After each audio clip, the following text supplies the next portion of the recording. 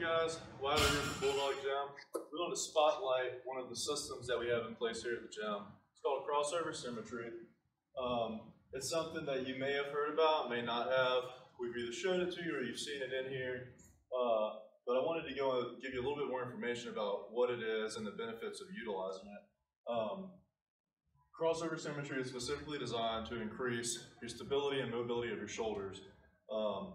You know, a lot of people that come in here, whether you're working chest, shoulders, anything for the upper body, your shoulders are such a crucial area to keep healthy and strong.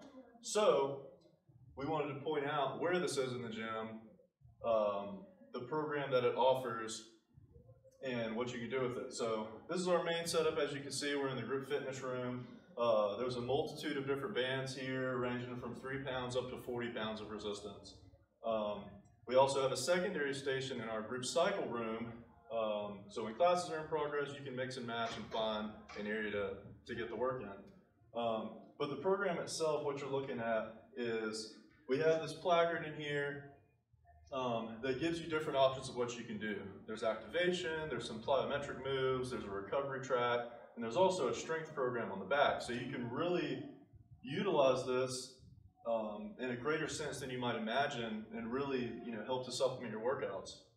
One of the biggest things and purposes that I personally use this for is before you start your workout. Great warm-up, great activation, gets your shoulders feeling good, blood pumping in them, and a little bit more loose and mobile before you go trying to lift something heavy on bench or press something heavy overhead.